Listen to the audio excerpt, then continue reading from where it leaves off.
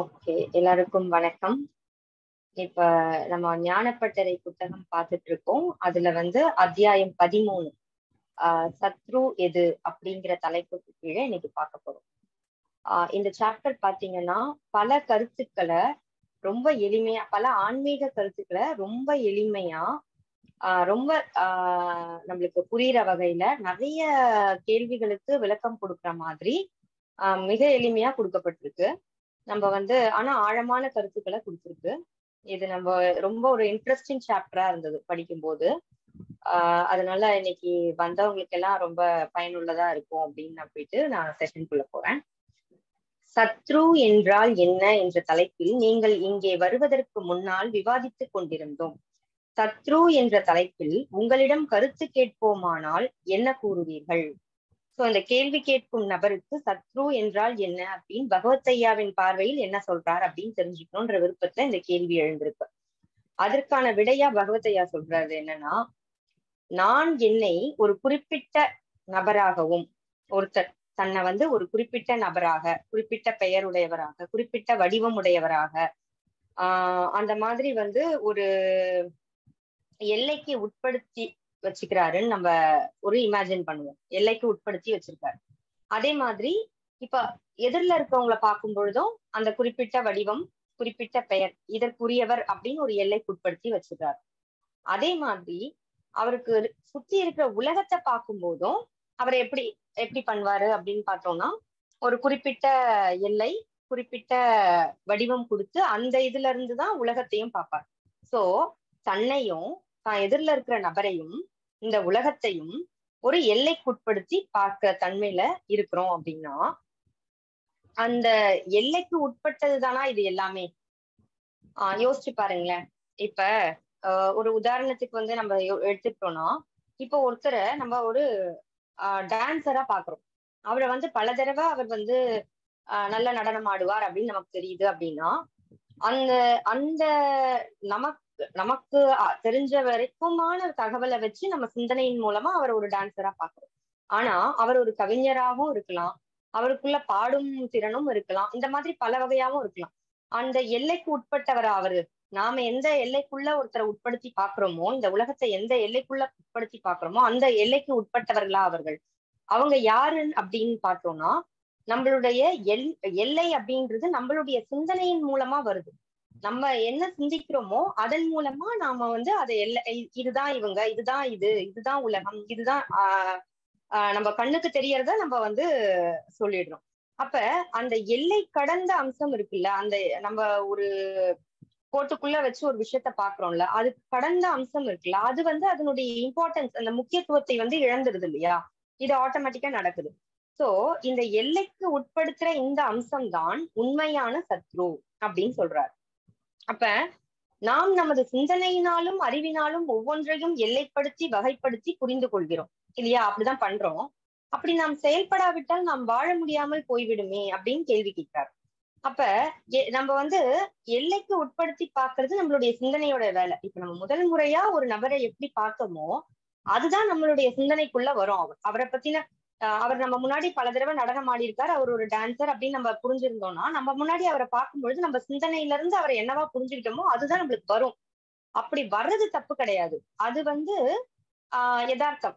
நம்மளுடைய சிந்தனையில நம்ம என்னவா பதிவு பண்ணிருக்கோமோ அதுல இருந்துதான் நம்மளுக்கு வெளிப்படும். அது வர்றது தப்பு கிடையாது. ஆனா அந்த சிந்தனையினுடைய வரையறைய நம்ம புரிஞ்சுக்கணும். அதாவது சிந்தனையுடைய அந்த லிமிட்ஸ் இவ்வளவுதான், அதால இவ்வளவுதான் முடியும். ஏன்னா அது எதை பார்த்துதோ அதுலதான் இருந்துதான் அந்த நபரை அது புரிஞ்சுக்கும். அப்ப அதனுடைய எல்லை அவ்வளவுதான். ஆனா அவர் அதற்கும் கடந்தவர், அந்த அந்த எல்லைகளுக்கு உட்பட்டவர் கிடையாது அப்படிங்கிறத நம்ம புரிஞ்சுக்கணும் அப்படின்றதுதான் சொல்ல வர்றாரு. இப்ப இதுக்கு எக்ஸாம்பிள் பாத்தீங்கன்னா, சாஸ்திரங்களில் மாயையிலிருந்து விடுபடுவது என்றால் என்ன என்பதற்கு ஒரு உதாரணம் கொடுக்கப்பட்டுள்ளது. அதாவது மாயையிலிருந்து விடுபடுறதுனா என்ன அப்படின்னு பார்த்தோம்னா, இப்ப ஒரு எடுத்துக்காட்டா நம்ம ஒரு வண்டியில பயணம் போயிட்டு இருக்கோம். அப்ப அங்க நம்மளுக்கு ஒரு நீர்நிலை இருக்கா மாதிரி தெரியுது. அப்ப நம்ம உடனே இறங்கி அங்க நீர்நிலை இருக்குன்னு நினைச்சிட்டு போறோம் அந்த இடத்துக்கு. கிட்ட போகும்போதுதான் தெரியுது அது நீர்நிலை இல்ல, காணல் நீர் அப்படின்னு சொல்லிட்டு. அப்ப காணல் நீருன்னு நமக்கு அது புரியுது. அப்பதான் ஓ சரி. அப்ப அந்த மாதிரி நம்ம போற வழியில எங்கெல்லாம் நீர்நிலை மாதிரி நம்மளுக்கு தெரியுதோ அதெல்லாம் காணல் நீர் அப்படின்றது நம்மளுக்கு புரிய வருது. ஆனா நமக்கு புரிய வந்துட்டதுனால அந்த காணல் நீர் அங்க இல்லாம போயிடுதா? அங்க பாத்தீங்கன்னா காணல் நீர் அப்படியேதான் இருக்கு. நம்மளுக்கு புரிஞ்சிடுச்சுன்றதுனால காணல் நீர் மறையல. இது நீர்நிலை, இது அப்படின்னு நம்மளுடைய அந்த மாயையில இருந்து நம்ம விடுபட்டுட்டோம். காணல் நீர் அதுதான் உண்மை அப்படிங்கிற அந்த யதார்த்தத்தை நம்ம புரிஞ்சுக்கிட்டோம், அவ்வளவுதான். ஆனா காணல் நீர் அங்கதான் இருக்கு. அதே மாதிரிதான் நம்மளுடைய சிந்தனையின் அதாவது அதுபோல் எல்லைக்குட்படுத்தி காட்டும், அதாவது ஒவ்வொன்றின் தன்மையையும் எடுத்து காட்டும் நமது சிந்தனையின் இயக்கம் இருந்து கொண்டுதான் இருக்கும். இப்ப நம்ம ஒருத்தரை டான்சரா பார்த்திருக்கோம் அப்படின்னா நம்மளுடைய சிந்தனையின் தன்மையில இருந்து அடுத்த முறை பார்க்கும் பொழுதும் அவர் டான்சர் அப்படிங்கிறது தான் நமக்கு வரும். ஆனா அந்த சிந்தனை அது அந்த சிந்தனையை, அதாவது அந்த சிந்தனை தான் முழுமுதல் உண்மை அப்படின்னு நம்ம நினைக்காம முழுமுதல் உண்மை வேற அப்படிங்கிறத நம்ம புரிஞ்சுக்கணும். அதையும் கடந்து சில எல்லைகளுக்கு உட்படுத்தாத நபரா அந்த அந்த நபர் இருக்காரு அப்படிங்கிறத நம்ம புரிஞ்சுக்கணும். சோ நமது சிந்தனை இயக்கத்தின் வரையறையை புரிந்து கொண்ட நிலையிலும் சிந்தனை இயக்கம் இருக்கத்தான் செய்யும். நம்ம அதை புரிஞ்சுக்கிறோமா? புரிஞ்சுக்கிட்டாலும் நம்ம அந்த வரையறைக்கு உட்படுத்துற தன்மை தொடர்ந்து இருந்துகிட்டேதான் இருக்கும். ஆனா நம்ம அதை புரிஞ்சுப்போம். அதனால ஏற்படுற அந்த மயக்கம் மட்டும் இருக்காது. இவங்க இதுதான், அவங்க இதுதான், உலகம் இதுதான் அப்படிங்கிற அந்த மயக்கம் இருக்காது. அப்ப நம்மளுக்கு உணர்ந்த வகையில இது இப்படி இருக்குது. ஆனா அதுவே முழுமுதல் உண்மை கிடையாது. நம்ம சிந்தனைக்கு புரிஞ்சிருக்கிறது இவ்வளவுதான், அதை தாண்டின விஷயங்களும் அங்க இருக்கு அப்படின்னு நம்ம உணர்ந்துருவோம். ஓகேங்களா? சோ காணல் நீர் உதாரணம் எனக்கு விளங்குகிறது, ஆனால் அதனை சிந்தனை இயக்கத்தோடு பொருத்தி காட்டுவது எனக்கு விளங்கவில்லை. இப்ப பாத்தீங்கன்னா இதுக்கு நல்ல அழகா இங்க உதாரணம் கொடுக்கப்பட்டுள்ளது. இப்ப இவ்வளவு நேரம் பேசினது உங்களுக்கு புரியலன்னா கூட இந்த இடத்துல நீங்க எளிமையா புரிஞ்சுக்கலாம். இப்ப அதுல விடை சொல்லும் போது இந்த கேள்வி கேட்கிறவர் சொல்றாரு, காணல் நீரை பத்தி சொல்றது எனக்கு புரியுது, ஆனா அதை சிந்தனையோட நீங்க லிங்க் பண்றது எனக்கு புரியல அப்படின்னு சொல்றாரு. அப்ப பகவத் ஐயா அந்த கேள்வி கேட்கும் நபரிடம் சொல்கிறார், நீங்கள் சாய்பாபா கூறுவதாக அடிக்கடி ஒன்றை கூறுவீர்கள், அதாவது நான் கடவுள் என்பது பாதி உண்மை, நீயும் கடவுள் என்பதுதான் மீதி உண்மை, இப்படி பாபா கூறுவதாக கூறுவீர்கள், இதன் பொருள் என்ன அப்படின்னு கேட்கிறார். கேட்டுட்டு அவரே தொடர்றார், நீங்கள் சுவாமி ஐயா என்பது உங்களுடைய எண்ணத்தினால் அமைக்கப்பட்ட எல்லை. நீங்கள் கடவுள் அப்படின்னு நீங்க ஒரு தாட் உருவாக்கி இருக்கீங்கல்ல, அது உங்களுடைய எண்ணத்தினால் அமைக்கப்பட்ட ஒரு எல்லை. அந்த எல்லையை நீங்க உறுதியா பிடிச்சு வச்சுட்டீங்கன்னா, அந்த எல்லையை மட்டும் பிடிச்சு வச்சுக்கிட்டீங்கன்னா நீங்கள் எல்லை கடந்த பரம்பொருள் என்ற அதீத உண்மை மறைபொருள் ஆகிவிடும். நீங்கள் உங்களுடைய எல்லையை, இயல்பை, சுவாமி ஐயா என்ற தனிநபர் தன்மையை பற்றி பிடிக்காத பட்சத்தில் நீங்கள் யார்? நீங்கள் ஓர் எல்லை காண முடியாத அம்சம் இல்லையா? இது எப்படி புரிஞ்சுக்கலாம்? ஒரு உதாரணம் கொடுத்தா உங்களுக்கு புரியும். இப்ப ஒரு கடல் இருக்கு, ஓகேயா? கடல்ல இருந்து ஒரு கையளவு தண்ணியை நம்ம வெளியில எடுக்கிறோம். அப்ப அந்த கடல் அந்த தண்ணியை நம்ம எடுத்த உடனே அந்த தண்ணி நான் இந்த கைக்குள்ள இருக்கிற நான் தான் கடல் அப்படின்னு ஒரு எல்லைக்கு உட்படுத்திருச்சு அப்படின்னா அங்க என்ன ஆயிடும்? அந்த கைக்குள்ள இருக்கிறது மட்டுமா கடல்? அந்த மொத்த எல்லை கடந்து இருக்கிற அந்த நீரும் கடலாகத்தானே இருக்கு. அப்ப அந்த கடல்ல இருக்கிற ஒரு கையளவு தண்ணி தன்னை தனியா உணர்ந்து ஒரு எல்லைக்கு உட்படுத்திடுச்சுன்னா அந்த எல்லை கடந்த அம்சம் அங்க என்ன ஆயிடுது? மறைபொருள் ஆயிடுது. அங்க உண்மை ரியாலிட்டி வேறவா இருக்கு. அது மாதிரிதான் நாம் கடவுள் என்பது நம்மை நாமே கடவுள் என்று எண்ணிக்கொள்வதில்லை. போன அத்தியாயத்துல பார்த்தோம் இல்லையா? எல்லாருக்கும் சந்தேகமா இருந்து எப்படி நானும் கடவுளும் ஒண்ணு அப்படின்னு கேட்டோம் இல்லையா? ஆக்சுவலா நான் வேறு இறை வேறு இல்லைங்கிற இடத்துல புரிஞ்சுக்கிறதுக்கு போன அத்தியாயம் சொல்லியிருந்தது. இங்க நான் கடவுள் என்பது நம்மை நாமே கடவுள்னு எண்ணிக்கொள்றது கிடையாது. எந்த எல்லைகளுக்குள்ளும் நம்மை எல்லைப்படுத்தி கொள்ளாமல் சுதந்திரமாக இருப்பதே எல்லை கடந்து இருப்பதே. நல்லா புரியுதா? இது நம்மள இதுதான் நான், இந்த தன்மையுடையவர் தான் நான், இந்த வடிவம் உடையவர் தான் நான் அப்படின்னு நம்ம ஒரு எல்லைக்குள்ள உட்படுத்தி வச்சுட்டு இருந்தோம் அப்படின்னா நம்ம அந்த எல்லை கடந்த அந்த மாதிரி உட்படுத்தாம எந்த எல்லைக்குள்ளேயுமே நம்ம வைக்காம இருக்கும் பொழுதுதான் நம்ம சுதந்திரமா இருந்து எல்லை கடந்து இருந்தோம் அப்படின்னா அந்த நிலையில் சிந்தனையின் இயக்கத்துள் உங்களையும் நீங்கள் கட்டுப்படுத்த மாட்டீர்கள், உலகத்தையும் கட்டுப்படுத்த மாட்டீர்கள். அப்ப இதை நம்ம புரிஞ்சுக்கிட்டோம் அப்படின்னா அந்த கையில இருக்கிற அந்த ஒரு குவளை ஒரு கைப்பிடி நீரானது தன்னை வந்து தனியா உணராம இந்த கைக்குள்ள இருக்கிற இது மட்டும்தான் நான் அப்படின்னு அது வந்து சிந்தனை மூலமா உருவகப்படுத்தி காட்டாம அது வந்து அந்த எல்லையை விடும் பொழுதுதான் அது வந்து எல்லை கடந்து அந்த கடலாக இருக்கிறது அது உணர முடியும். அந்த மாதிரி அந்த நிலையில் சிந்தனையின் இயக்கத்துக்குள் உங்களையும் நீங்கள் கட்டுப்படுத்த மாட்டீர்கள், உலகத்தையும் கட்டுப்படுத்த மாட்டீர்கள். அப்ப நான் இதுதான் குறிப்பிட்ட தன்மையுடையவர் தான் அந்த மாதிரி கட்டுப்பாடு இல்லாம இயங்கும் போது இந்த கட்டுப்பாடு ஏற்படுத்தாத நிலையில ஏற்படுற இந்த சிந்தனையின் இயக்கத்தை தான் மயக்கம் நீங்கிய சிந்தனையின் இயக்கம் என்று குறிப்பிடுகின்றேன். அதாவது இப்ப மாயை அப்படின்னு சொல்றாங்கல்ல, இந்த வார்த்தை நம்ம அடிக்கடி ஆன்மீகத்துல கேள்விப்பட்டிருக்கோம். மாயை அப்படின்னா என்னது? அளந்து அறிதல். ஒரு விஷயம் இருக்கு, அது இவ்வளவுதான் அப்படின்னு நம்ம வந்து அளந்து அறியறோம் இல்லையா? அந்த அறியும் தன்மை வந்து இவ்வளவுதான் அப்படின்னு நம்ம அளந்துதான் அறியறோம். அது எப்படி சொல்றது? அந்த விஷயம் வந்து அதுக்கு இவ்வளவுதான் கெப்பாசிட்டி, அது இவ்வளவுதான் பண்ணும் அப்படின்னு ஒரு அளந்து அறியிற தன்மை இருக்கு இல்லையா? அதுதான் மாயை. ஆனா அந்த நம்மளுடைய இது கடந்தும், அந்த புலன்கள் கடந்தும் அது இருக்கு. அத வந்து எப்படி ஒரு உதாரணமா சொல்லணும்னா, இப்ப ஒரு எறும்பு இருக்குன்னு வச்சுக்கோங்களேன். நமக்கு வந்து மலை தெரியும். எறும்புக்கு வந்து ஒரு சின்ன கல்லு கூட மலை மாதிரிதான். அது மலை மேலதான் இருக்கும். அந்த மலை மேல இருக்கிற ஒரு சின்ன கல்லையே அது மலையாதான் பார்க்கும். அது வாழ்நாள்ல கடைசி வரைக்கும் அந்த மலையை அதால பார்க்கவே முடியாது. நான் இவ்வளவு பெரிய மலை மேல இருக்கேன் அப்படிங்கிறது அது கடைசி வரைக்கும் தெரியாது. அப்ப இந்த சின்ன கல்லைத்தான் அது மலையா உருவகப்படுத்தி பார்க்கும். அதால வந்து நான் ஒரு இவ்வளவு பெரிய மலை மேல இருக்கேன்ட்டு அந்த மலையை விட்டு இறங்கி வந்தாலும் அந்த மொத்த மலையுடைய வடிவத்தை அதால பார்க்க முடியாது. சோ அந்த மாதிரிதான் நம்ம வந்து இந்த சிந்தனைக்குள்ள ஒரு கட்டுப்பாடுக்குள்ள நம்ம போயிட்டோம் அப்படின்னா நம்மளுக்கு அந்த சிந்தனைகள் கடந்து இருக்கக்கூடிய விஷயங்கள் வந்து நம்மளுக்கு எப்பவுமே புரியாம போயிடும். அப்ப அந்த கட்டுப்பாடை ஏற்படுத்தாத நிலையில தான் நம்மளுக்கு செயல்படுற சிந்தனையின் இயக்கம் தான் மயக்கம் நீங்கிய சிந்தனையின் இயக்கமா இருக்கு. ஓகேயா? சோ அந்த தெளிவு மட்டும் நம்மளுக்கு வரணும், அவ்வளவுதான். அப்புறம் வந்து விகற்பமான உணர்வுகள் நமக்கு ஏற்படும் போது நாம் எப்படி செயல்பட வேண்டும் என்பது பற்றி நாம் பேசிக் கொண்டிருந்தோம். அது எனக்கு சரிவர விளங்கவில்லை, அதை சற்று விபரமாக எடுத்து கூறுங்கள். இப்ப விகற்பமான உணர்வுகள் அப்படின்னா அது வரும்போது எப்படி செயல்படணும் அப்படின்னா, ஃபர்ஸ்ட் விகற்பமான உணர்வு அப்படின்னா எதெல்லாம் சொல்றாங்க? கோபம், பயம், காமம், இந்த மாதிரி துயரம், இந்த மாதிரி உணர்வுகள்லாம் தான் நம்மளுக்கு விகற்பமான உணர்வுகள் அப்படின்னு சொல்றாங்க. சோ இதெல்லாம் வரும் பொழுது நாம எப்படி செயல்படணும் அப்படின்னா, இப்ப நம்ம வந்து அந்த விஷயத்த புரிஞ்சுக்கிட்டோம்னா நம்ம அந்த செயல்படுறது நம்ம புரிஞ்சுக்கலாம். இங்க வந்து ரொம்ப அழகா அதை பத்தி எக்ஸ்பிளைன் பண்ணிருக்காங்க. அதாவது இது வரைக்கும் வந்த அத்தியாயத்தை விட இங்க கிளியரா நம்மளுக்கு ஒரு விளக்கம் கிடைக்குது. இப்ப வந்து ஃபர்ஸ்ட் வந்து நமக்கு வந்து நம்ம ஏற்கனவே பல அத்தியாயத்துல பார்த்தோம்.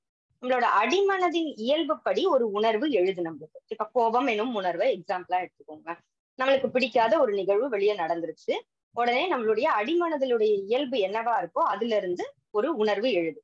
இது வந்து ஃபர்ஸ்ட் பகுதி. இது நம்மை அறிந்து ஏற்பட்டதா அறியாமல் ஏற்பட்டதா? நம்மள அறியாம ஏற்பட்டது, அன்கான்சியஸ் பகுதி. இது அன்கான்சியஸ் பார்ட்ல இது வந்து நடக்குது. இப்ப முதல் பகுதி இது நடந்துச்சு.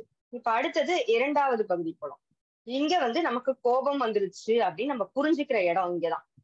இந்த இடத்துல என்ன நடக்குதுன்னா நம்மளுக்கு கான்சியஸா நம்ம புரிஞ்சுக்கிறோம். ஓகேயா? ஃபர்ஸ்ட் வந்து அன்கான்சியஸா அதுவா வந்துருச்சு. இப்ப இந்த இடத்துல நம்ம கான்சியஸா புரிஞ்சுக்கிறோம்.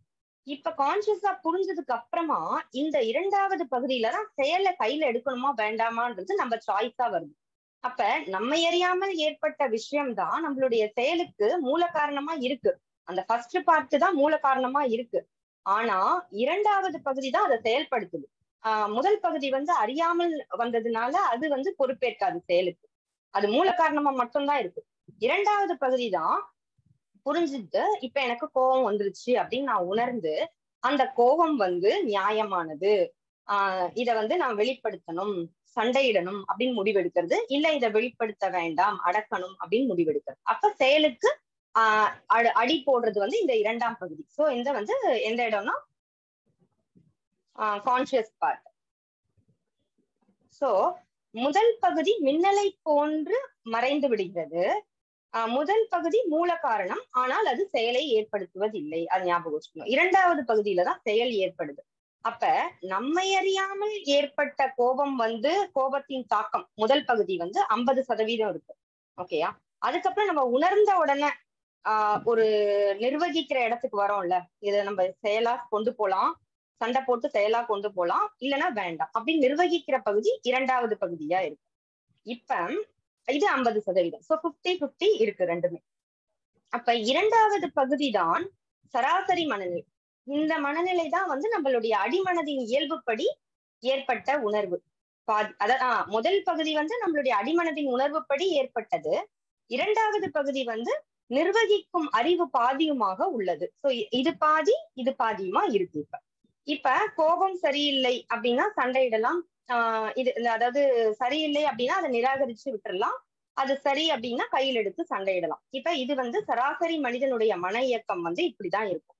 அப்ப நம்ம விரும்பின நிலையில நம்ம தவறும், இது வந்து விரும்பிதான் நம்ம தவறு செய்யறோம். இப்ப சண்டையிடுறதுன்னு ஒரு செயல் எடுக்கிறோம் அப்படின்னா அப்ப நம்ம விரும்பிதான் அந்த தவறை செய்யறோம். ஓகேயா? சோ நான் அன்கான்சியஸா கோவப்பட்டுட்டேன் அப்படின்றது வந்து நான் அன்கான்சியஸா இந்த மாதிரி நான் செயல் செய்துட்டேன் நம்ம சொல்லி எஸ்கேப் ஆக முடியாது. அந்த அன்கான்சியஸ் வந்து அந்த ஏற்பட்ட தருணம் தான். அதுக்கப்புறம் நம்ம முடிவெடுத்துதான் நம்ம அதை செய்யறோம். இப்ப இது வரைக்கும் நடந்தது சராசரி மனிதனுடைய நிலை. பார்ட் 1 பார்ட் 2, முதல் பகுதி இரண்டாவது பகுதி, அன்கான்சியஸ் கான்சியஸ். இது கிளியரா இருக்கு இல்லையா? அடுத்தது பாத்தீங்கன்னா மூன்றாம் பகுதி தான் ஞான பகுதி. இப்ப இதுதான் நம்ம வந்து ரொம்ப புரிஞ்சுக்க வேண்டியது. இங்கு இந்த ஞான பகுதி என்ன பண்ணோம்னா எதையுமே மாற்றி அமைக்க விரும்பாது.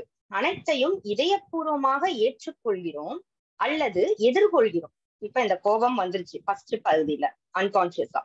இரண்டாவது பகுதியில கான்சியஸா அந்த கோபத்தை நம்ம புரிஞ்சு சண்டையிடலாம் இல்ல வேண்டாம் அடக்கி கொள்ளலாம்னு ஒரு முடிவெடுக்கிற வரைக்கும் சராசரி மனிதனா இருந்த நம்ம அடுத்தது ஞான பகுதிக்கு எப்படி போறோம்னா இந்த உணர்வுகள் அதுவா வந்தது, தானா எழுந்தது முதல் பகுதி. அடுத்த உணர்வு அதுக்கு இடம் கொடுத்து சப்போர்ட் செஞ்சு அது அடுத்த பகுதியும் தானா வந்தது. இது தோன்றின மாதிரி இந்த இரண்டு பகுதியும் மறைஞ்சிரும். அப்படிங்கிறத அதை வந்து உணர்ந்து அதை இதயபூர்வமா ஏத்துக்குது இல்லைன்னா எதிர்கொள்ளுது. அதுதான் இந்த ஞான பகுதி. இப்ப இந்த இடத்துல எப்படி அதை ஏத்துக்குது எதிர்கொள்ளுதுன்னா பிரச்சனையின் நடைமுறை உண்மையை புரிந்து கொள்வதன் மூலம் இந்த மூன்றாவது பகுதி செயல்படுகிறது. அதுதான் இப்ப வந்து ஒரு எக்ஸாம்பிளுக்கு வந்து இங்க கொடுத்தோம்னா இது ஈஸியா புரிஞ்சுக்கலாம். இப்ப வந்து நம்ம என்ன எடுத்துக்கலாம்னா ஏதோ ஒரு இப்ப வந்து நம்ம வீட்டுல வந்து ஏதோ ஒரு இதை வந்து கிளீன் பண்ண சொல்றோம் வீட்டுல இருக்கவங்க.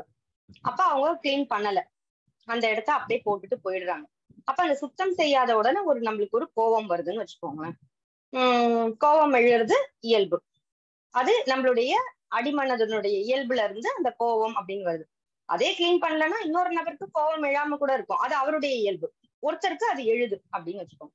அந்த கோபம் எழுறது ஃபர்ஸ்ட் பார்ட். செகண்ட் பார்ட் அந்த கோபத்தை ரியலைஸ் பண்றாங்க, எனக்கு கோபம் வந்துருச்சு அப்படின்னு ரியலைஸ் பண்ணி இப்ப போய் சண்டை போடலாம் இல்ல அடக்கிக்கலாம் அப்படின்னு ஒரு முடிவு போறாங்க. சரியா? இது செகண்ட் பார்ட். இது வரைக்கும் நம்ம ஆக்ஷன்ல இறங்கலாம் முடிவுதான் எடுத்து. இப்ப ஞான பகுதி என்ன பண்ணுதுன்னா நடைமுறை உண்மையை புரிந்து கொள்ளுது. அதாவது இதை கிளீன் பண்ணலன்னா இத வந்து என்ன பண்ணணும், அடுத்தது ஏன் பண்ணல, அப்ப இந்த காரணம்னால பண்ணலன்னா அந்த காரணத்தை அவங்களுக்கு தெளிவுபடுத்தணும். பண்ணிட்டாங்க இது வந்து சொல்லியும் செய்யல அப்படின்னா அந்த காரணத்தை அங்க தெளிவுபடுத்த அந்த இடத்துல அந்த பிராக்டிக்கலா என்ன புரிஞ்சுக்கணும், என்ன நடந்தது அப்படின்னு புரிஞ்சுட்டு அதை இதயபூர்வமா ஏத்துக்கிறதுனா அவங்க கிளீன் பண்ணாததை ஏத்துக்கிறது கிடையாது. அவங்க பண்ண வேண்டிய செயல் பண்ண வேண்டியதுதான். அதுக்கு அதாவது உணர்வு பூர்வமா நமக்கு எழுந்தது இல்லையா அந்த கோபம் என்னும் உணர்வு, அதை வந்து அக்செப்ட் பண்ணிட்டு இந்த இடத்துல இப்படிதான் வரும், ஆனா யதார்த்தம் இப்படியா இருக்கு, இதை இப்படி கூட ஹேண்டில் பண்ணலாம் அப்படிங்கிற இடத்துக்கு அந்த புரிதல் வந்து அந்த உள்ள வந்து அகப்போராட்டத்தை வச்ச உடனே டக்குன்னு ஸ்பான்டேனியஸா ஒர்க் பண்ணி அங்க சண்டை போடாம அதை அப்படியே ஏற்றுட்டு அந்த அக உணர்வோட போராடாம அப்படியே அங்க நிறுத்தி வச்சுட்டு நடைமுறை யதார்த்தத்தை பார்க்குது. ஓகே, அதுதான் ஞானப்பகுதி. அப்ப அடுத்தது மனம் சலனமற்று இருந்தால் மோட்சம், மனம் சலித்தால் சம்சாரம் என்று கூறப்படுகிறதே. மனம் அசைவற்ற நிலையில் இருப்பது பற்றி என்ன கருதுகிறீர்கள்? அப்ப இப்ப வந்து பொதுவா சாஸ்திரங்கள் வந்து இதுதானே சொல்றாங்க, மனம் அசைவற்ற நிலை. அப்ப மனம் அசைவற்ற நிலை அப்படின்னா என்ன? அதுதான் சமாதி நிலை. ஓகேயா? சோ இப்ப வந்து நான் இருக்கிறேன் அப்படிங்கிற எண்ணம் கூட இருக்காது. மனம் செயல்பட ஆரம்பிக்கும் போதுதான் நான் இருக்கிறேன் அப்படிங்கிற எண்ணம் வருது. அப்ப சமாதி நிலையில நம்ம வெறும் இருப்புணர்வா இருக்கிறோம். சுத்த இருப்பு நிலையாக இருப்பதுதான் சமாதி நிலை. ஓகேயா? சோ இப்ப வந்து மனம் அசைவற்ற நிலையை பத்தி ஐயாவுடைய கருத்தை சொல்லிட்டு இருக்காரு. இதுதான் சமாதி நிலைன்னு விளக்கம் கொடுத்து இப்ப இது எப்படி பிரபாகத்தோட கனெக்ட் ஆகுது அப்படின்னு பாக்கலாம். இப்ப எக்ஸாம்பிளுக்கு நம்மளுக்கு வந்து ஒரு ஃபேன் இருக்கு, மேல இருக்க ஃபேன் இருக்குன்னு வச்சுக்கோங்க. அது வந்து நம்ம இப்ப படுத்துட்டு அந்த ஃபேனை பார்த்தோம்னா அதனோட அந்த தண்டு பகுதி, அந்த ஃபேனோட தண்டு பகுதி வந்து தெரியும்.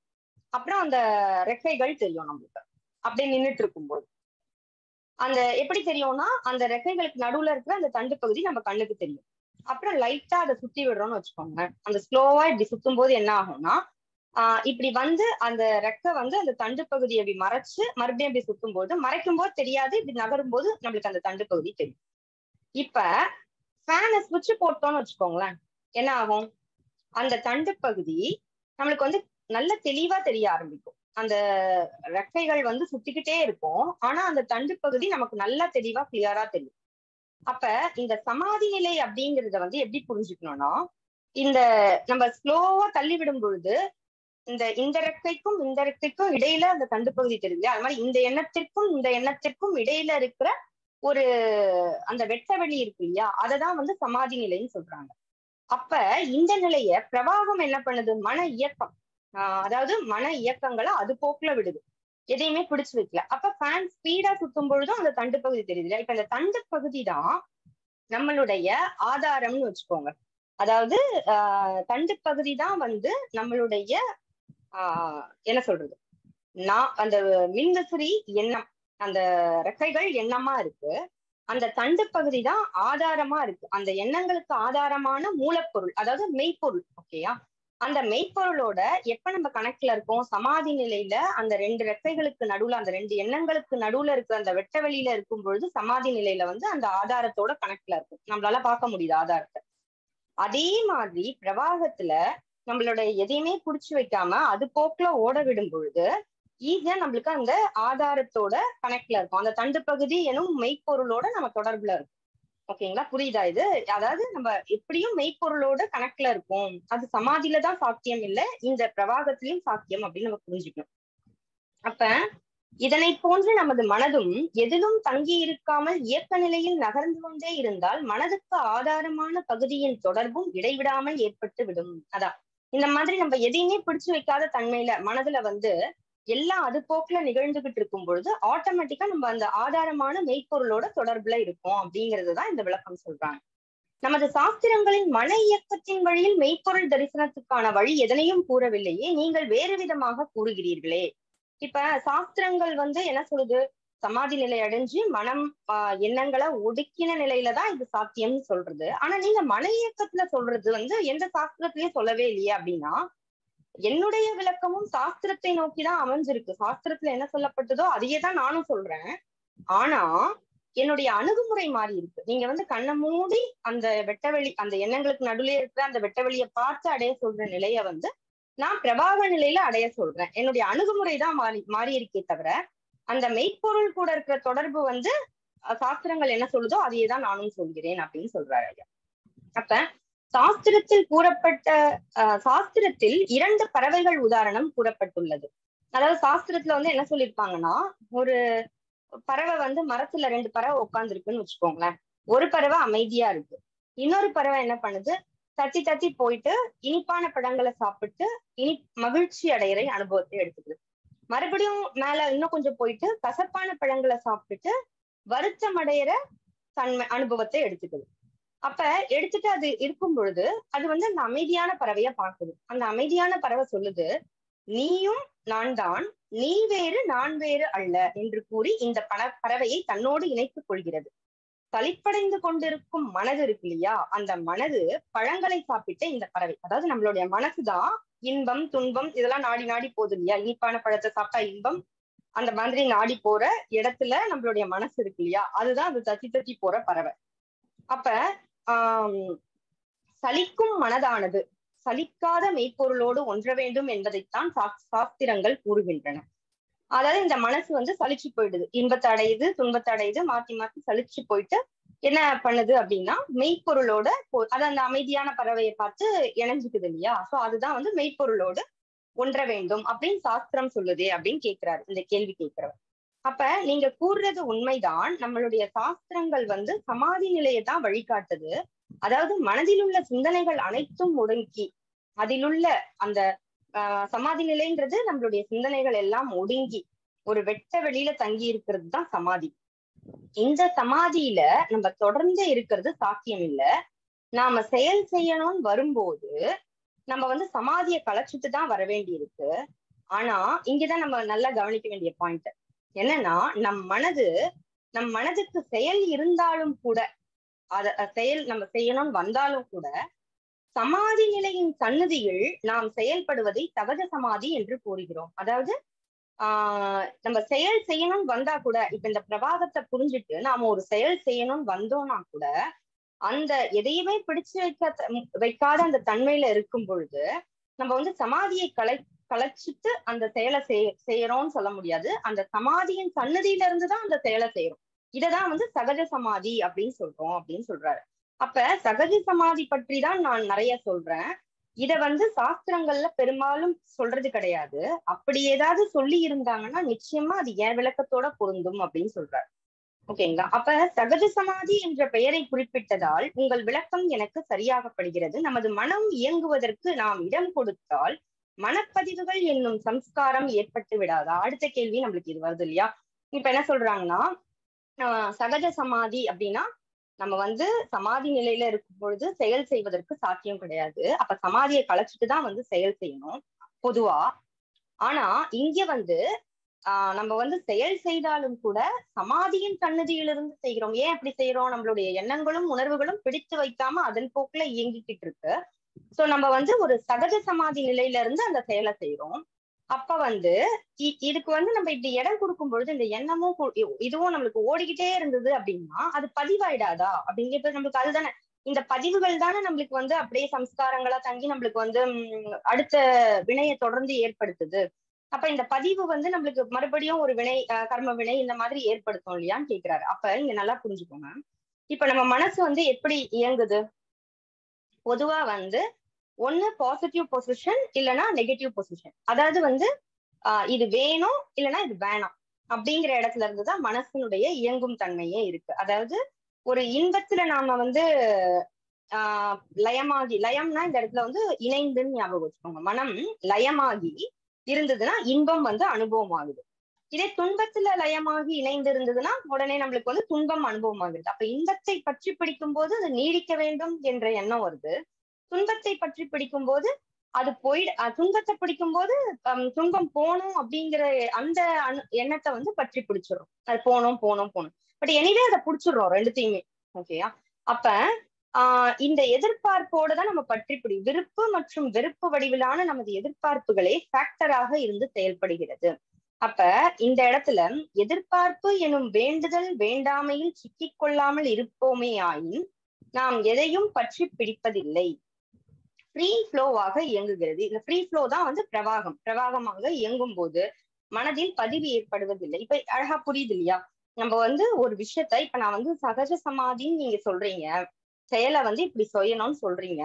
அப்ப வந்து எண்ணம் வந்து அது போக்குல போட்டோம், அதை நீங்க ஒண்ணுமே பண்ணாதீங்கன்னு சொல்லும் போது இந்த மனம் வந்து தொடர்ந்து எண்ணங்களை எழுப்பிக்கிட்டே இருந்ததுன்னா ஒரு பதிவு உண்டாயிடும் இல்லையா அப்படின்னு கேட்கும் பொழுது, பிரவாகமா ஃப்ரீ ஃப்ளோவா எண்ணங்களையும் உணர்வுகளையும் விடும்போது அங்க விடும்போது பதிவே ஏற்படாது அப்படிங்கிறது தான் இங்க நம்ம புரிஞ்சுக்கணும். ஏன்னா இது இப்படித்தான் இருக்கணும், அது அப்படித்தான் இருக்கணும்ன்ற எந்த எதிர்பார்ப்பு நம்மளுடைய விருப்பு வெறுப்புக்கு அங்க இடம் கொடுக்கல. ஏன்னா உள்ள அகத்துல வந்து எனக்கு இன்பம் தான் வேணும், எனக்கு துன்பம் தான் வேணும்ன்ற பற்றி பிடிக்கிற தன்மை இல்லைனாலே அது ஃப்ரீ ஃப்ளோ தானே. அப்ப அங்க பதிவே ஏற்படாது இல்லையா? சோ எதிலாவது பாசிட்டிவாக அல்லது நெகட்டிவாக தங்கி இருக்கும் போதுதான் பதிவு ஏற்படுகிறது. அதாவது இதுக்கு எக்ஸாம்பிள் என்ன கொடுத்துருக்காருன்னா, இப்ப கிராமத்துல வேலை செய்யற பெண்மணிகள் பார்த்தோம்னா அடுப்புல இருந்து ஒரு கறித்துண்டு எடுக்கிறாங்கன்னா டக்குன்னு கையில இப்படி பிடிச்சி இப்படி போடுவாங்க. அது வந்து பாத்தீங்கன்னா அவங்க கையெல்லாம் காயமாகாது. இப்ப நம்ம ட்ரை பண்ணோம்னா டக்குன்னு கையில வந்து பிரச்சனையாயிடும். அவங்களுக்கு வந்து அப்படியே அத அசால்ட்டா எடுத்து போடுவாங்க அவங்க பழக்கத்தினால. அந்த மாதிரி பண்ணும்போது எப்படி கை சூடுபடலையோ அதே மாதிரி நம்ம வந்து ஃப்ரீ ஃப்ளோவா விடும் பொழுது நம்மளுக்கு வந்து மனசுல வந்து பதிவு ஏற்படாது அப்படிங்கறத நம்ம புரிஞ்சுக்கணும் இந்த இடத்துல. இப்ப பொதுவாக அனுஷ்டானங்கள் அனைத்தும் மனோலயத்தை மையமாக கொண்டே அமைக்கப்பட்டுள்ளன. மனோலயம் இந்த மனலயம் வந்து மிகவும் அவசியமான ஒன்றுதான். ஏனென்றால் துக்கத்திலும் துயரத்திலும் லயமாக பழகிய மனதை அவை இல்லாத இடத்தில் லயம் பண்ண வைத்துதான் மனதை நெறிப்படுத்த முடியும். அதாவது இப்ப வந்து பொதுவா எதுக்காக இந்த சாஸ்திரங்கள் அனுஷ்டானங்கள்லாம் மனோலயத்தை இது பண்ணுது அப்படின்னு பார்த்தா, மனோலயம்னா என்ன ஆல்ரெடி எல்லாருக்கும் தெரியும் இல்லையா? நாம இப்போ நம்மளுடைய மனம் ஒரு பொருளை பாக்குதுன்னா அந்த பொருளாகவே வடிவெடுத்துதான் பாக்குது. இப்ப நீங்க மொபைல் போனை பார்த்துட்டு இருக்கீங்கன்னா உங்க மனம் மொபைல் போனாக மாறிதான் அதை பார்க்க முடியும். அப்ப அதுல லயப்படுது. அப்ப இப்படிதான் பழகி இருப்போம் நம்ம. உடனே இப்ப இப்ப நம்ம ஒரு எதனா ஒரு விஷயத்த பாக்குறோம், அதனால ஒரு அனுபவம் கிடைக்குதுன்னா அந்த அனுபவத்தோடு லயப்படுது, மனம் இணைந்து போயிடுது. அப்ப அந்த மாதிரிதான் நம்ம பழகி இருக்கோம். அதனாலதான் அனுஷ்டானங்கள் என்ன பண்ணுதுன்னா இந்த லயத்தோட நம்மள சேர்த்து சேர்த்து பழக்கியே நம்மள பார்த்து பழக்கப்பட்டிருக்கிறதுனால நம்மள அப்படியே ட்ரெயின் பண்ணுது. அதாவது நீங்க எதுலயும் திடீர்னு லயப்படாம செய்யுங்க அப்படின்னா வராது. அப்ப துயரத்திலும் லயமாகி, இன்பத்திலும் துக்கத்திலும் துயரத்திலும் லயமாகி பழகிய மனதை அவை இல்லாத இடத்தில் லயம் பண்ண வைத்துதான் மனதை நெறிப்படுத்த முடியும். அது அவசியமான ஒன்றுதான். ஆனால் மனோலயத்தோட நம்ம பயணம் முடிந்து விடவில்லை. இப்ப எக்ஸாம்பிளுக்கு இப்ப ஒரு பக்தி அப்படின்னு வச்சுக்கோங்களேன். அனுஷ்டானங்கள்லாம் பக்தியை முன்னிறுத்தி இது பண்றாங்க. அந்த பக்தி பூர்வமான உணர்வை எதுக்காக முன்னிறுத்துதுன்னா நம்மளுடைய மனம் இறைவனிடம் பக்தியில லயப்படுது. அப்ப லயப்பட்டு அந்த ட்ரைனிங் கொடுத்துதான் அதை அதுக்கு இந்த விஷயத்த புரிய வைக்குது. ஆனா அந்த மனோலயத்தோட நின்றக்கூடாது. இங்க ஐயா கூற வர்றது மனோ நாசம். இப்ப மனம் எதிலும் தேங்கி இருக்காமல் ஆற்றை போல பிரவகித்து கொண்டிருப்பது. மனநாசம் என்றாலே மனமே இல்லாமல் போய்விடுவதில்லை. அதாவது மனம் உரைநிலையில இருந்து மீட்டு எளிதான திரவமாக ஓட வைப்பதுதான் மனோநாசம். மனோநாசம்னா என்ன அப்படின்றத நம்ம நல்லா புரிஞ்சுக்கணும். இப்ப ஒரு அனுபவம் கிடைக்குது, இன்பமான அனுபவம் இல்ல துன்பமான, இப்ப துன்பமான அனுபவம்னா நமக்கு புரியும். துன்பமான அனுபவம் கிடைக்குது, அங்க மனோலயம் ஆயிருக்கு. அந்த மனோலயம் அதை பிடிச்சு வைக்காத பட்சத்துல ஆட்டோமேட்டிக்கா அது அதனுடைய தன்மையில நம்ம விடும் பொழுது அந்த மனோநாச நிலைக்கு அது வந்துடுது, பிடிச்சு வைக்காம இருக்கும்போது. இப்ப மனோநாசத்தை ஏன் சாஸ்திரங்கள் போதித்து தெளிவுபடுத்தல?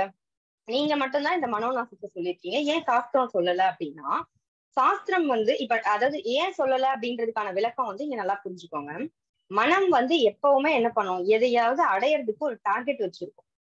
அதாவது ஒண்ணு இன்பமா இருந்தா இதை அடையணும், துன்பமா இருந்தா அதை விட்டுவிட முயற்சி செய்யும். இது ரெண்டுதான் அதோட வேலை, மனதினுடைய வேலை.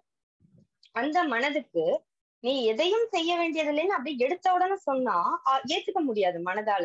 அப்ப மனதின் வழியிலேயே அதற்கு வேண்டிய கருத்தை கூறிதான் நெறிப்படுத்தணும். அப்படி பண்ணாதான் அது ட்ரெயின் ஆகும் மனசு. அதனாலதான் சாஸ்திரங்கள் மனோநாசத்தை இது பண்ணல. மனோலயத்தில் தேர்ந்த நிலையில தான் நல்ல மனோலயம் ஆகி அது தேர்ந்த நிலையில தான் அது என்ன பண்ணும்னா, மனோலயத்தினாலையும் நிறைவற்ற தன்மை தான் வரும், அது நிலையான தன்மை கிடையாது அப்படின்னு அந்த மனதுக்கே புரிஞ்ச உடனே தான் அந்த மனோலயத்துல இருந்து விலகி வர தகுதிய மனம் பெறுது. எப்பவுமே ஒரு நெருக்கடி நிலை வரும்போதுதான் அந்த நிலை, அந்த அண்டர்ஸ்டாண்டிங் மனசுக்கு வருது. இப்ப எக்ஸாம்பிளுக்கு இறைவன் பக்தி அப்படின்னு ஒரு இதை கொடுத்துடுறோம் அப்படின்னா மனதுக்கு, உடனே அந்த பக்தியில லயப்பட்டு ஒரு பரவச நிலையா எனக்கு அங்க போன உடனே இந்த எக்ஸ்பீரியன்ஸ் இருந்தது, இந்த கோவிலுக்கு போகும்பொழுது இப்படி நான் ஃபீல் பண்ணேன், இந்த இடத்துல இதை ஃபீல் பண்ண அப்படின்னு மனம் அந்த சாஸ்திர கதைகள் வழியா கேட்டு அப்படியே பக்தி உணர்வோட பொங்கி ஒரு லயமாகி இருக்கும்.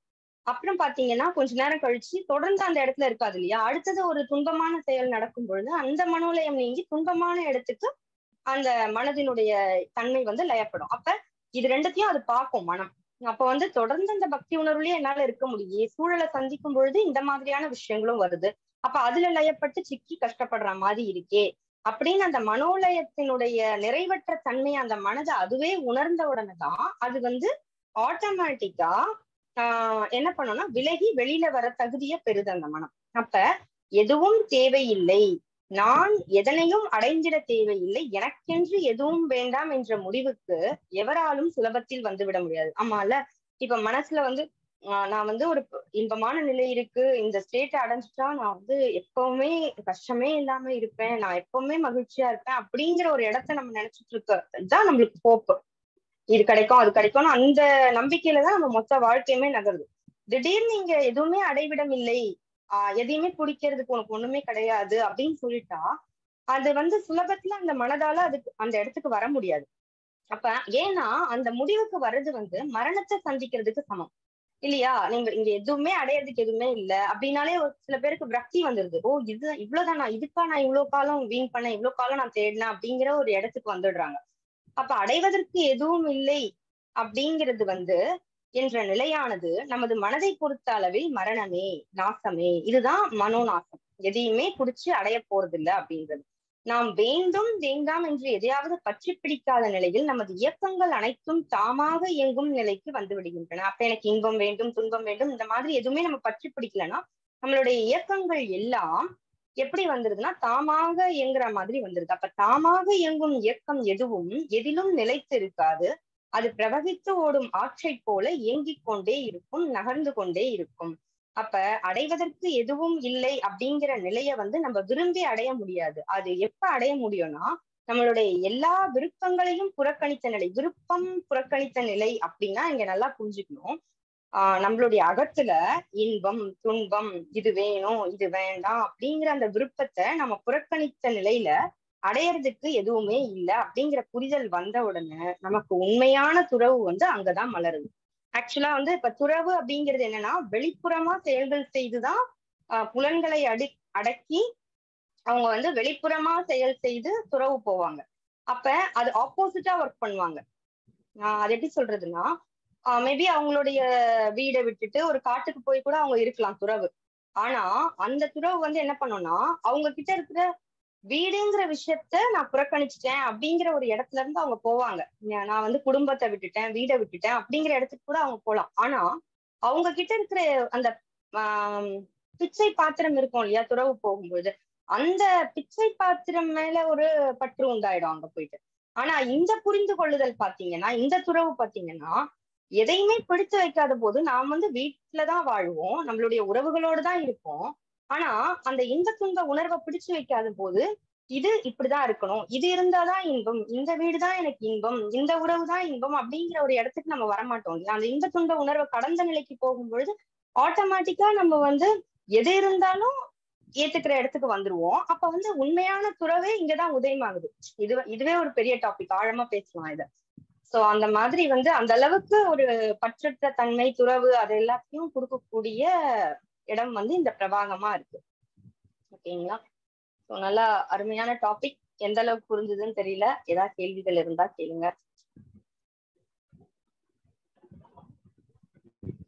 கேள்விகள் இருந்தா ஹேண்ட் ரைஸ் பண்ணுங்க, அன்மியூட் பண்ணி விட்டுறேன் உங்களை.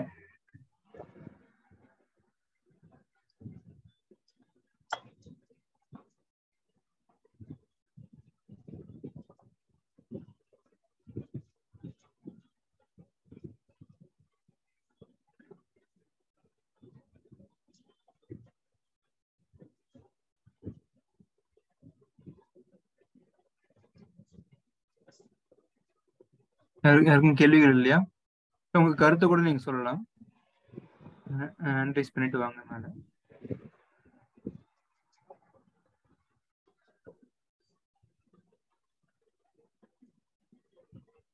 சொல்லுங்க. மனோலயம் மனோநாசம்லாம் ஆல்ரெடி புரிஞ்சிருந்தா இது இன்னும் கூட எளிமையா புரிஞ்சிருக்கும்.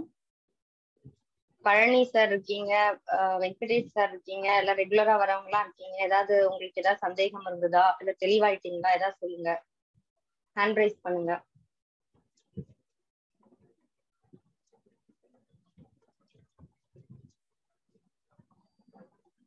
ஒருத்தங்க கை தூக்கி இருப்பாங்க. சொல்லுங்க. பழனி முத்து சார், நீங்க பேசுங்க சார். மேம் வணக்கம் மேம். வணக்கம் மேம். எல்லாம் தெளிவா இருக்குங்க மேம். ஆல்ரெடி உங்களுடைய ஸ்பீச் கேட்டுட்டு தான் மேம் இருக்கேன் நானுங்க. எனக்கு அதுல ஒரு சின்ன ஒரு டவுட் மேம். அதாங்க ஒரு நிமிஷம் உங்க வாய்ஸ். ஓகே ஓகே, ஒரே நிமிஷம். சொல்லுங்க சார். மேம் இப்ப கேக்குதுங்களா? சொல்லுங்க. இல்ல மேம், ஒரு சின்ன டவுட் மேம் எனக்கு இப்பங்க. ஆக்சுவலா என்ன டவுட்னா, இப்ப மனோலயம் மனோநாசம் எல்லாம் புரிஞ்சிச்சுங்க மேம். இப்பங்க மனோலயம்ன்றது நம்மள அறியாமல் நம்ம ஏதோ ஒரு விஷயம் நம்ம மனது பார்த்தீங்கன்னா துன்பப்படுறதுதான் மனோலயம். அந்த துன்பத்தில் இருந்து வெளிவரதுன்னு இல்ல, துன்ப உணர்வை பற்றி பிடிக்கிறது தான் மனோலயம். அதோட இணைந்து இருக்கிறது தான் மனோலயம். Okay ma'am. இப்ப அந்த மனோ நாசம்ன்றது அதுல இருந்து வெளியில வரது மேம். அதாங்க. ஆமா, அதாவது மனோலயம் வந்து இந்த கணம் இன்ப உணர்வு வரும் பொழுது அதனோடு லயித்து அதுல இருக்கும். இப்ப ஒரு செயலை பாக்குறோம், ஒரு செயல் செய்யறோம்னா அதோட லயித்து அதுல இருக்கும். மனோநாசம் அப்படின்னா அது ஒரு ஃப்ரீ ஃப்ளோவா இருக்கும். ஆக்சுவலா நம்மளுடைய நேச்சுரல் ஸ்டேட் வந்து மனோநாச நிலை தான். நம்ம வந்து எதையுமே பிடிச்சு வைக்காம ஃப்ரீ ஃப்ளோவா தான் இருக்கும், பிரவாகமா இருக்கும். நம்ம வந்து ஒரு செயல் செய்யும் போது லயப்படும். இப்ப நம்ம 2 பேரும் பேசிட்டு இருக்கோம் இல்லையா, கேக்குதா?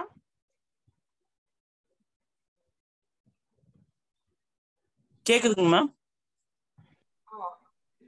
சொல்லுங்க சார்.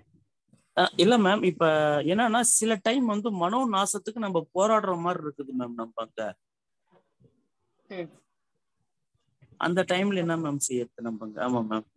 நீங்க வந்து போராடுறது அப்படின்னா நீங்க என்ன நினைக்கிறீங்கன்னா, மனோநாசம் என்ன நினைக்கிறீங்கன்னா மொத்தமா நாசம் ஆயிடுச்சு, எண்ணங்கள் அற்ற நிலை, மனமற்ற நிலை அப்படின்னு நினைக்கிறீங்க. அதனாலதான் அதுக்கு போராடுறீங்க. நீங்க வந்து போராடவே வேண்டாம். நீங்க என்ன பண்ணுங்கன்னா, என்னவா இருக்கீங்களோ உங்க மனதளவுல இப்ப நீங்க என்னவா இருக்கீங்களோ, என்ன தாட் எழுந்துட்டு இருக்கோ, அது உங்களை கான்சியஸா திங்கிங்கா மாறிக்கிட்டு இருக்கா, என்ன உணர்வு எழுந்துட்டு இருக்கோ, அது அப்படியே நொடிக்கு நொடி மறைஞ்சிட்டு இருக்கோ, அது எல்லாத்தோடையும் அந்த ஃப்ளோல அப்படியே போயிட்டே இருங்க. அதுதான் மனோநாச நிலை. நம்ம வந்து எதையுமே வந்து அப்படியே ஃப்ரீயா இருக்கணும், ரிலாக்ஸ்டா இருக்கணும், மனசுல எதுவுமே எண்ணமே இருக்கக்கூடாது அப்படிங்கிற ஒரு நல்ல நிலையை எதிர்பார்க்கும் போது அது போராட்டமா ஆகுது. எந்த உணர்வு வந்தாலும் இப்ப வந்து செஷன் ஸ்டார்ட் பண்றதுக்கு முன்னாடி எனக்கு ரொம்ப அர்ஜென்ட்டா நான் வந்ததுனால ஒரு உணர்வு வந்து ப்ரெஷரா இருந்தது.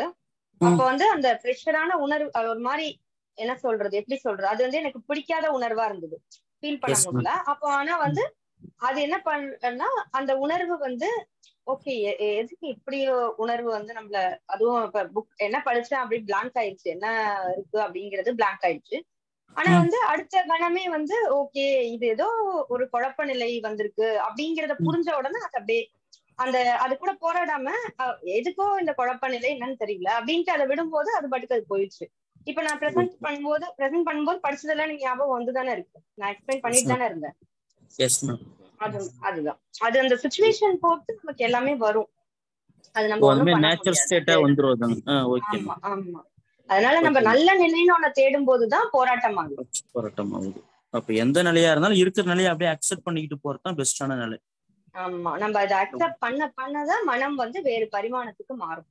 எடுத்த உடனே நம்மளுக்கு அப்படியே பண்ணதான் அந்த கிளியரா அது ஒரு தெளிந்த நீரோடை மாதிரி அந்த பிரவாகம் வந்து வந்துரும், ஒரு ஆறு மாதிரி போயிட்டே இருக்கும். Okay ma'am, thank you ma'am, thank you.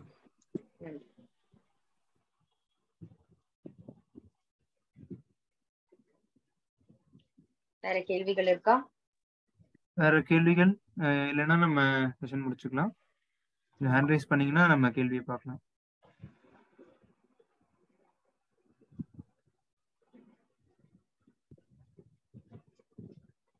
சரி, முடிச்சுக்கலாம். இப்ப வந்து அடுத்த வாரம் பாத்தீங்கன்னா ஏன் எனக்கு புரியவில்லை. ஓகேயா, நிறைய பேருக்கு சந்தேகம் இருக்கு இல்லையா, எனக்கு வந்து எல்லாம் புரிஞ்சிச்சு, எல்லாம் தெளிவா இருக்கு, ஆனா வந்து ஏதோ ஒரு குழப்பம் இருக்கு, ஏன் எனக்கு புரியல அப்படிங்கிறத பத்தி என்ன சொல்லியிருக்காருன்னு பார்ப்போம். நானும் இன்னும் படிக்கல. சோ நம்ம அடுத்த வாரம் சந்திப்போம். நன்றி.